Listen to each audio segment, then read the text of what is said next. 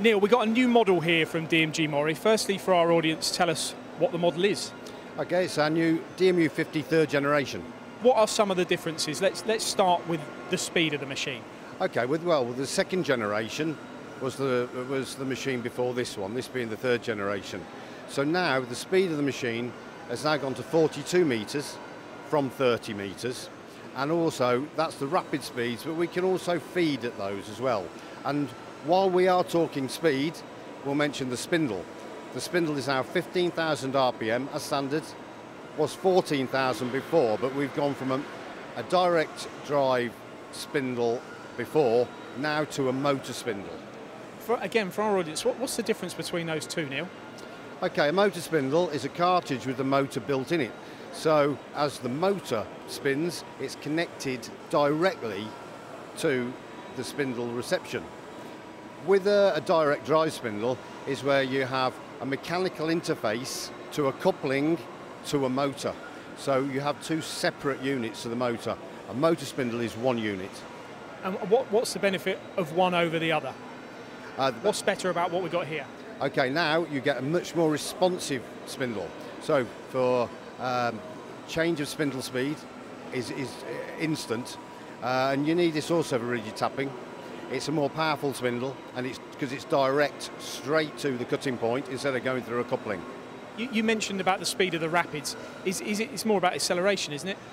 Yes, also, yeah, it is faster on acceleration, but also if you have to rapid over a certain period, you'll also gain a lot of time with that as well. What about the working envelope then? Because I know the look and feel of the machine is very different as well on this third generation. But what about the overall size and capacity? Yeah, okay. And what we've done with the third generation, we've made it a fair bit bigger. We've gone from 500 millimetres in the x-axis now to 650 millimetres in the x-axis. In the y-axis, we've gone from 400 to 450, and in the z-axis, we've gone from 400 millimetres to 475. So as you can see, it's quite an improvement on size. With the extensive range of machines that DMG Mori offer, is this not starting to encroach on some of the other models? Is there any crossover on what was the next machine up in size? No, it hasn't, because we've been really careful with that, because it's a good point what you say, because we produce so many 5-axis machines. But we've been very careful on how we've selected it, so we don't compete with ourselves in this. So what we've done is the next machine model up from the DMU 50 was the DMU 70. Now we don't make a DMU 70 anymore with simultaneous machining.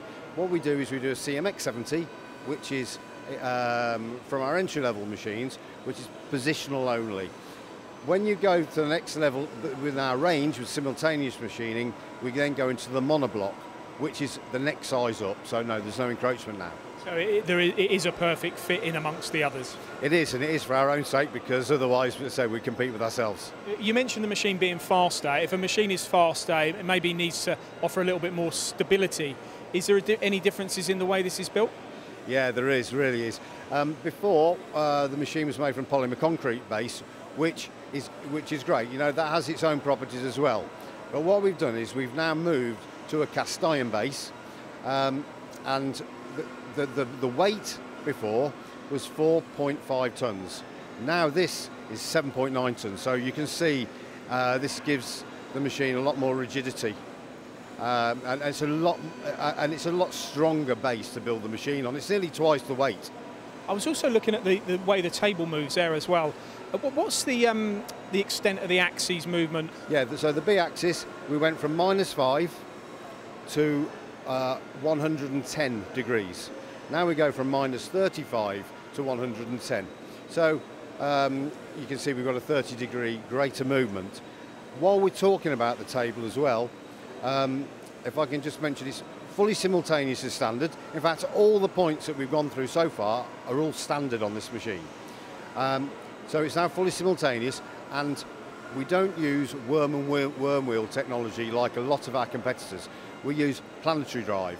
So I won't go into the details, but if you look at planetary drive, it's a much more reliable system, and it's a system for life. Do any others use that similar concept, or is that pretty unique to DMG Mori? Not that I know of. It's pretty unique to us. A lot of our competitors, as I say, use worm and worm wheel, which is very old technology, and also it's quite heavy when it comes down to maintenance. You have to have someone look at it every couple of months if the machines are used regularly. You pride yourselves here on many things, including the speed, which we've touched on, but also accuracy of finished component. Does this machine therefore have direct measuring on it, or linear scales, as some might know them as called? Yes, it does. The machine comes with direct scales as standard. Direct scales in X, Y and Z, and also direct measuring on the rotary axis as well. While we're on that subject, we also fit direct drive IT1 ball screws. So these are the best class ball screws fitted to this machine, and we guarantee the machine in a stable temperature environment to 6 micron accuracy. Pretty tight tolerances that can be achieved then. Let's kind of like concluding this on things like the tool changer, maybe options that are available with the machine as come standard, because the picture I'm building in my head at the moment, this is far from an entry-level machine. Would that be right? Yeah, it's not an entry-level machine, no. As I say, beforehand we were with, we produced the machine with a 14,000 direct in-line spindle. Now it's a motor spindle with 15,000 RPM, but it doesn't stop there. We go from 15,000, we go to 20,000, we go to 24,000. I think also as options we can go faster. 30 tools, automatic tool changer as standard. Then we go to 60 tools as an option, and we go to 120 tools. So you can see, you know, with 120 tools you can produce most parts that all fit in the range of the machine. What's it running on, an SK40 or is it a BT40? This is SK40, but we can fit it with HSK 63, we can fit it with BT40, we can fit it with CAT40, we can fit any tool reception you need, but the majority now I would say was HSK. There's an automation cell that's been added to this machine on one of your brochures over there. Yes. Is that part of your mission as well, to bring people into an environment where this can kind of run lights out? Yeah, but we need to now, because we're finding more and more customers in the UK are now moving towards automation. So this machine, we fit our own automation systems. We do pallet systems with our PH150. We also integrate to other types of, such as Lang systems. We also fit Aroa systems, and the automation comes straight through the side door as well. So it's very easy. All we do is when the machine is ordered, we fit an option, which is automation interface, automatic door. So, and then the pallet system can communicate with the control for pallet management. Finally, how new is this model and the control, those 2 points? Okay, this machine is around about 6 months old. It was introduced in February, so no, it's a little bit less really. So, but also the control is, as you can see from this, is fitted with Celos, which most of our machines are now, which is Celos is becoming very popular.